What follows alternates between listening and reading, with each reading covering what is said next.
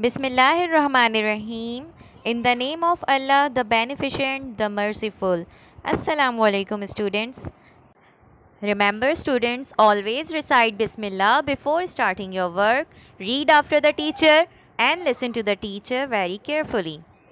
Students, we will continue our science class. We will continue Unit 1, Lesson 2, Living Things Need Food. Food is the basic need of all the living things. It is the most important need of all the living things. It provides energy. Animals need food. They need food to grow, to move, and to run.